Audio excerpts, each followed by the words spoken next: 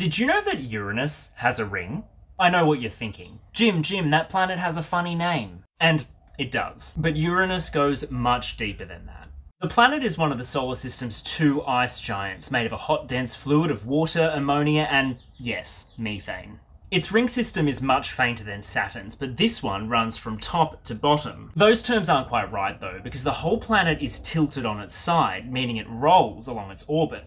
Our first ever close-up of Uranus came from Voyager 2 in 1986, showcasing this featureless planet. But we don't know much about how the planet changes over time, at least up close, because we've only visited once. There's a new push to return to Uranus thanks to a rare planetary alignment that could get us there quicker and cheaper. And there's a lot left to discover, especially at the planet's 27 known moons, which could have tectonic activity, underground oceans, and carbon-based compounds, all important clues in the search for life. So we should return to Uranus, no buts about it.